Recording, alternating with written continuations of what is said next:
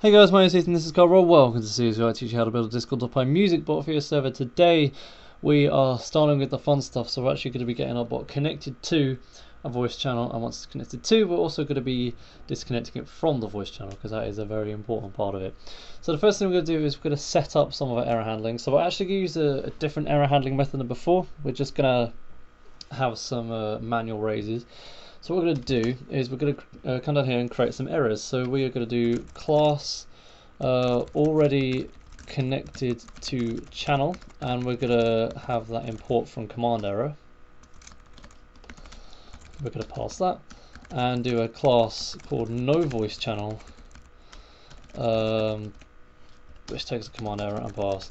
And what these two things will do is these are just different errors we could raise. So whereas we could raise, say, a type error or an attribute error or something like that, or maybe like a discord.forbidden, if I could type, there we go. We can do a raise no voice channel, and it'll essentially just raise a different version of command error. So you'll have this command error, but it will actually work as a no voice channel. So you could do like if is instance exec no voice channel or something like that for some error handling stuff, which we're going to be doing in this video as well. And it would catch this particular error. It wouldn't catch every single command error found. So that's a different way you could do it. Of course, you could do the error handling however you want. I'm just going to be doing it like this because I want to show this particular method off. If you're more comfortable with a different method, then by all means use that. There is going to be no harm in doing it. So with that little bit of setup out of the way, we're going to be creating our commands to connect and disconnect from the channel. So we're going to create 3 functions down here, or 3 methods. We could do, well, we actually need to do a decorator first.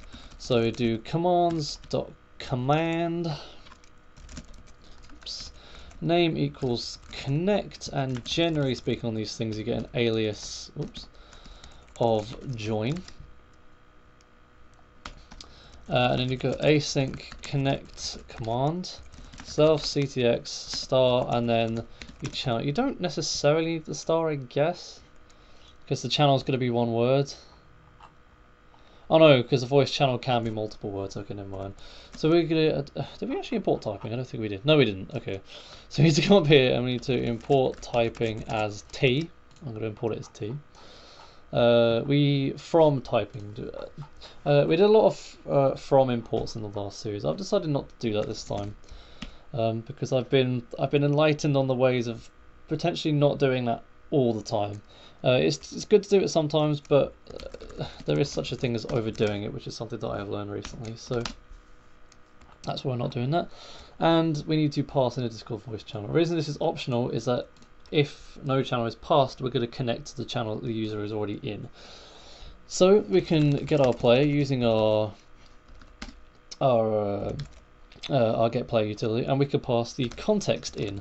So that will go through this one, it will do the commands to context, it will get it from the context, it will pass the context in, etc. It will do all that fun stuff. It handles that automatically for us. And then we can simply get the channel, and then we can do await player dot connect ctx channel. Now this is something that we're actually going to be implementing in the player class in a second. So this is a custom thing we're going to do. But we're going to get all the commands and stuff done first, and then we're going to do await ctx.send, and it needs to be an f string, connected to, and then just do channel.name, I guess, and then boom. So that is our connect command done. Of course we haven't done the connect functionality, but we're going to come back to that. So you could do connect, it would be at connect. Come on, there we go. Oh my goodness, I cannot type today. Connect command.error. Anyone watch the previous series will recognize this way of doing errors, because we did this last time. Of course, this is optional. You can do it from an on error if you prefer. You don't need to do all this stuff. I'm just doing it like this, in case people didn't know I wanted to learn. So if our error type is already connected to the channel, plus it makes it a bit easier to see what's actually going on in this tutorial, I think, personally. So you can ctx.send already, connected to a voice channel.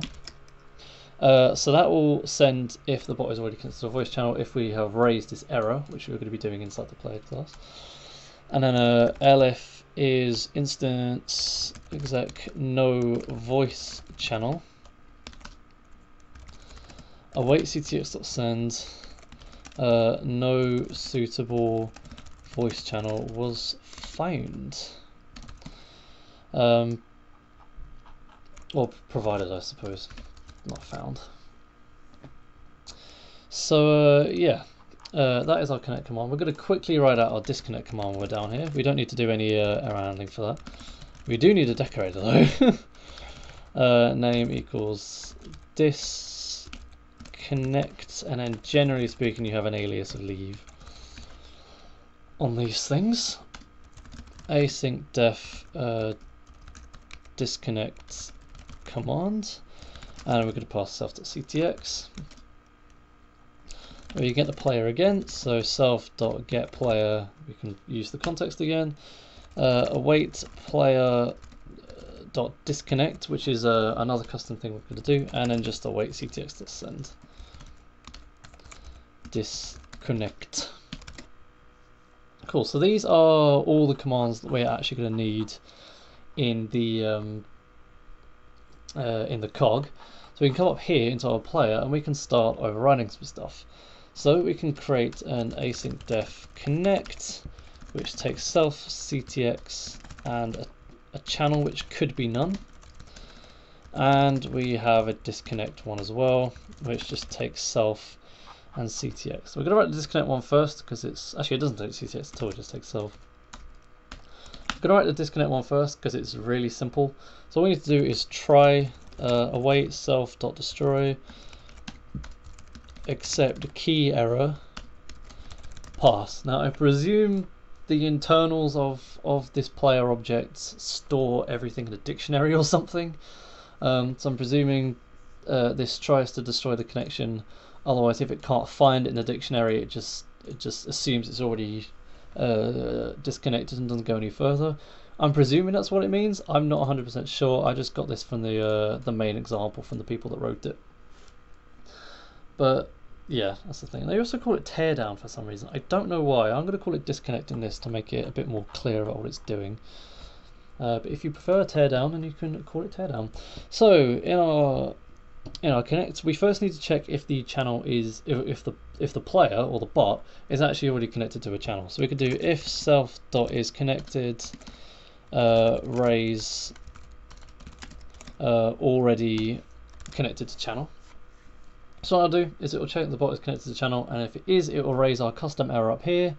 Where's the mouse? There it is. Raise our custom error up here, already connected to channel, which will trigger the thing down here and send a message saying already connected to a voice channel. We could of course send the message in here, but I elected not to do that just to keep things a bit clearer or cleaner.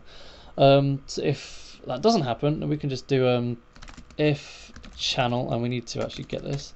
So it's get atra ctx.author.voice, and we need to get the channel and there as well. Raise no voice channel. Is that correct?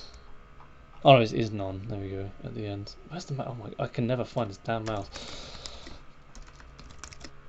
So what this is doing is it is attempting to get the channel from the author's voice state. So if a channel hasn't been provided here, well, actually, first it will check to see if the member is connected to a voice channel at all. If they are, it will set channel to be the channel they're currently in. If not, then it will attempt to set the value instead, because this is the default, as the channel we pass in here, which will be set to none if this is none, or a channel if it's set to a channel. If that is all none, then we can raise no voice channel, which means that no suitable voice channel was provided. Otherwise, if everything works as intended, we can just do await super.connect channel.id,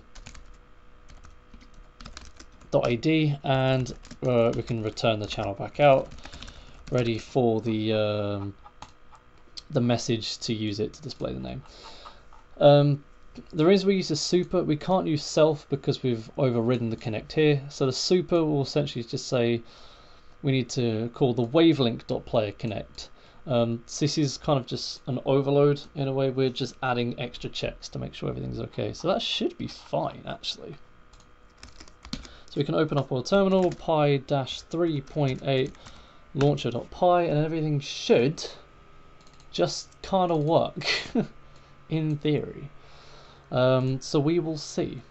So I will, well, first do checks. I'll connect to our voice channel here, and then we'll just do a connect, I suppose. That did absolutely nothing. What happened there? Okay, so in these instances, this is where we actually need to grab the error. Now, for some reason, if you have these connect command errors, these just completely override the standard error handlers. So we can actually come back into our bot, and we can just define on error real quick. And I mean, it completely overrides the entire functionality for it. So we just need to manually define the thing and then just raise. That'll probably give you some sort of error if you're on Pilot, but it's not a problem, I promise. And then on command error self context exception, this actually takes like way more stuff. Self error and then args and then quargs. And then we can do raise, let's see if I can remember what it is. Get attra exception original exception. Okay, so this will just raise the command error if there was one. We do the original thing here just to get rid of some bloat, and then the raise. So this should now actually give us an error if something has gone wrong. I don't know why it just gets completely overridden, because normally the default behaviors, they get written to the shell, but if you have any, I don't know, it's weird. But there's clearly some sort of error. So command is not defined. Oh yeah, I noticed this in editing. This is commands, not command. I noticed that in editing. I was like, oh god, I'm gonna forget about that, aren't I? Yay me! So we can get rid of these now. Otherwise, it would just be annoying. So if you're getting error, it's kind of awkward, but it does work. Again, you might just want to use the on error and on command error for this sort of thing, but we're not really dealing much with the error handling. If you want to know more about that, I do have some other videos detailing more about the error handling process in my main Discord.py series. But this should now work. There we go. Connected to lava link, and then if we disconnect, what the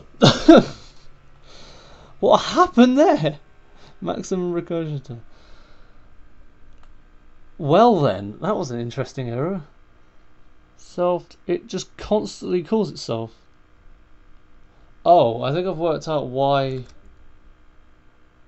I think the player object might already have a disconnect function.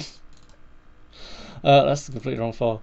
I think this might exist. So yeah, I think this does actually need to be called teardown. Interesting. Okay, I didn't test that in planning, so that's my bad. So self.destroy obviously just calls some sort of self-disconnect. So we could in theory do super.disconnect, but this destroy is there for a reason. I would say there's a reason that they didn't just use the disconnect there. So I'm guessing that's why it's teardown. Okay, well that answers the question I had in my head. We all learned something today. But now we can actually, I did want to disconnect it anyway because I wanted to test if this worked. There we go. Actually, I should probably disconnect and try that again. Disconnect, cool, so that works. And then connect lava link. Okay, so it finds the lava link, it connects to it.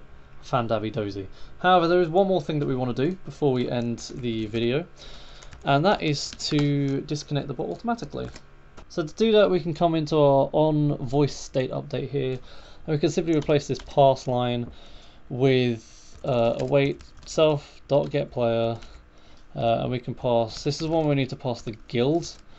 We don't have a context. We need to pass the guild, so we can go into our player, and it will go through this line instead. Where it'll just grab it through here. Ultimately, it's the same object, and we can tear down. I don't think we need to pass anything, and then we don't. So this at the moment is just a really simple implementation. It will just disconnect the bot when all the other humans in the channel have disconnected, You can get it to wait. You could probably do something like await asyncio.sleep if you had asyncio imported for 300 or something, and then do an if check if the thing is still there, whatever. We could potentially put that here actually. Just do await asyncio.sleep. Or maybe do like a wait for. I don't know. You probably better do a wait for actually. We're not going to bother doing that. We're just going to set it to disconnect the moment we leave a channel because it's easier to look up and everything. So if I just join un channel and then we do a connect, we do the big connect into Lava Link, and then if I leave, I'm done here. Everything dies. So yeah, we automatically disconnected and everything. So that is the basics of connecting and disconnecting to and from, or connecting to and disconnecting from, sorry, a voice channel. As always, if you have any questions, then feel free to leave them down in the comments, or you can join a Discord server using the link in the description. While you're in the description, I have a load of other links to all my other socials and connections and stuff, like Twitter and Facebook, so you can follow me all around the place should you wish to. But yeah, that's going to bring us to the end of the video. If you liked it, then say hello down below. If you really liked it, consider subscribing, hit the notification bell so you don't miss out on future uploads. And if you really liked it, then consider supporting me on Patreon. Of course, you don't have to, but it would be a really cool thing if you did do. With that in mind, I would like to thank my super patrons Darky and Jackster, and I will see you next time where we talk about actually playing music. We're going to be actually doing the thing in the next video, so that's going to be fun. So I'll see you for that.